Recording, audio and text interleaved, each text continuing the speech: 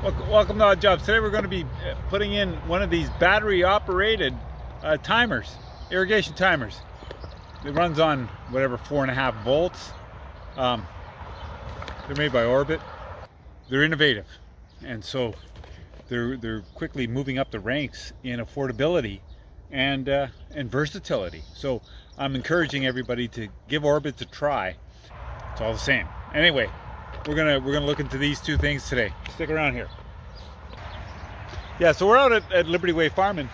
Eric set up this garden in between the orchards, and so we're going to irrigate it.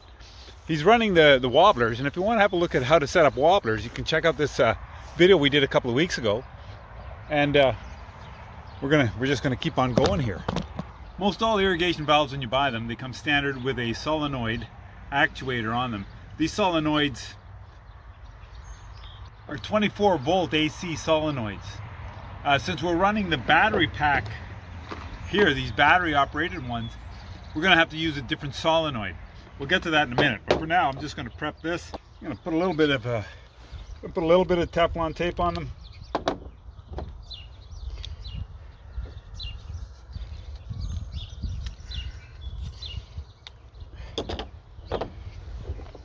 Teflon tape is not necessarily mandatory,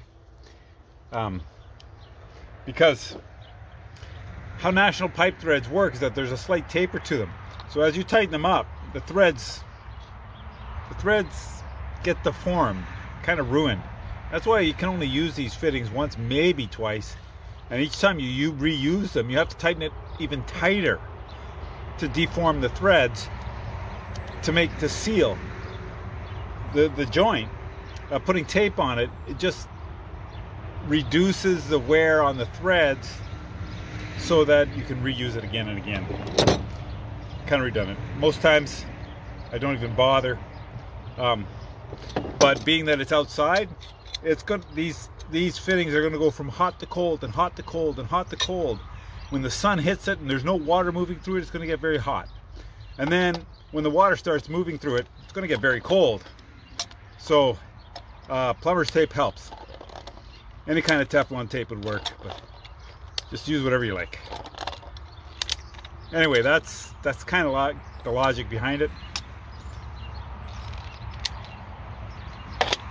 There we go. It's tight enough. This is the prep work. While we're here, we might as well put the solenoid on. So the solenoid here, these ones here, they come with the system,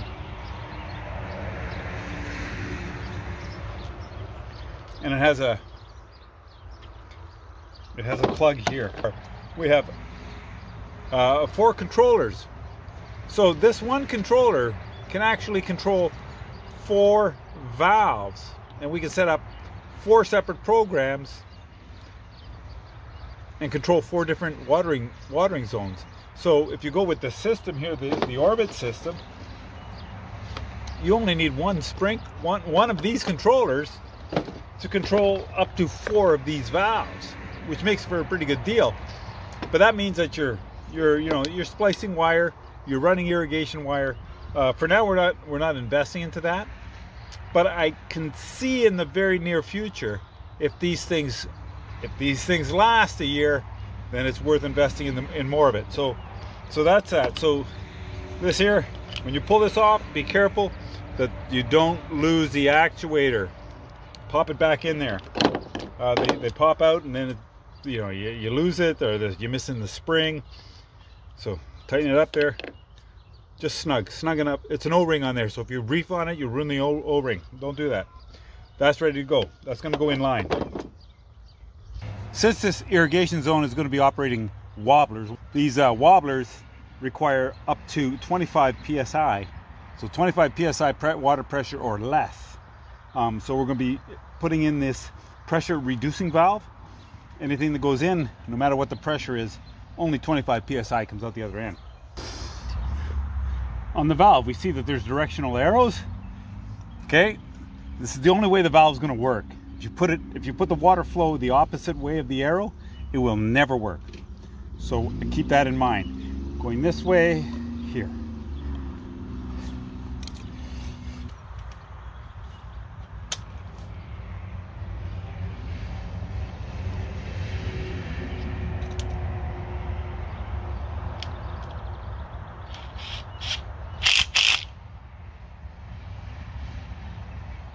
So if I've hooked it up correctly and everything's tight, I should be able to turn this valve on and nothing will come through here.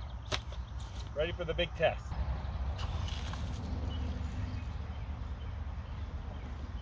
Oh, we got a little bit of a leak here, so we have to tighten this up. Where's it coming from? Coming from there. Okay.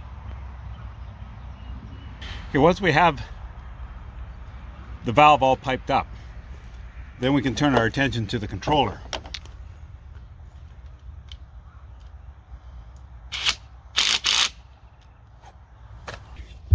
So the controller has this just a cam latch on it, and it opens up, and that becomes a watertight seal, and this pulls straight out. See, there's a gasket here.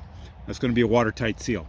Underneath, you'll see it has openings here, and the batteries go in there, 3 AA batteries. The life expectancy of these batteries is 1 year, but I'm thinking if you live in the temperate climates where you shut down your irrigation over the winter, these things should be taken out then. There's a pin key here. All of the pins and these get plugged into this receiver on the other side. And once it's in there, you're in there. We have this set on off right now. By turning the outside dial, we get to set everything. So the time is 9:40 a.m. Watch this, it's going to go into overdrive.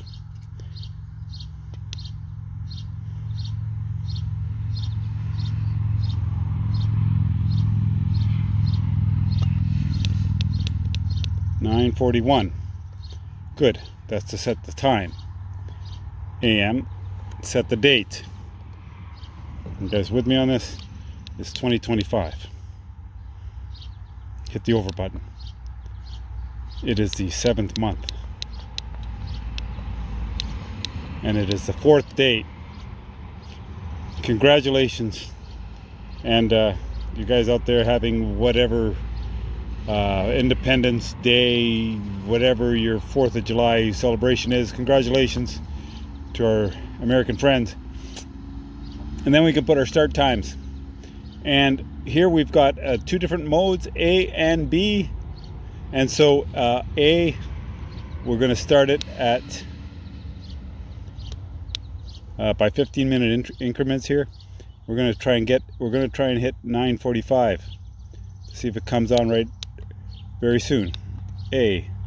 Okay, we don't start time 2. We can set up 3 and 4, and that is for A and zone 1. But we can move all the way up to the next one, right? That's 1, 2, 3, 4 zones. Program B, you can set program B as well to go 1, 2, 3, 4 zones. Sorry, do that again. And B has got 1, 2, 3, 4 zones. So that gives you 2 different watering times on 4 zones. Awesome. How often do we want to do this? We want to do this every day.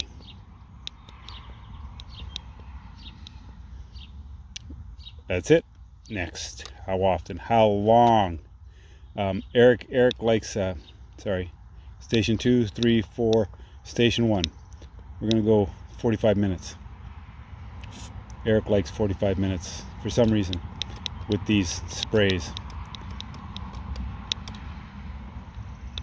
That's it. Station 2, nothing. That's it. Water budget is better be at 100%, and leave it at 100%. Unless you have rain sensors or solar sensors on. Then you put it to the off position, then you put it into auto. You lock this up. Got 2 minutes to go. On the back, number 1, see how it says number 1? We're going to pull this plug out, and that's what we're going to plug the solenoid into. So before I plug the solenoid in, we have this this holder. And this holder, I'm going to feed it through here like this, however, and set it on there.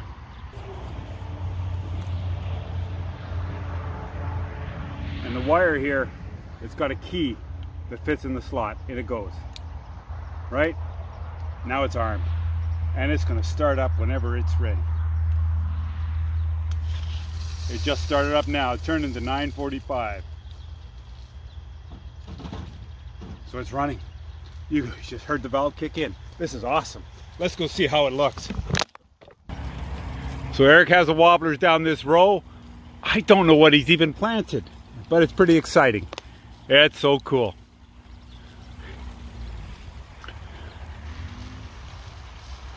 So there, that's it. It was actually pretty quick, pretty simple, pretty amazing. We got some sprinklers going here in the orchard. Awesome. If you like this video, please give it a thumbs up.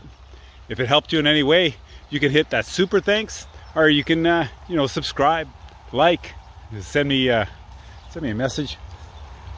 This is awesome. Thanks for watching Odd Jobs out here at Liberty Way Farm.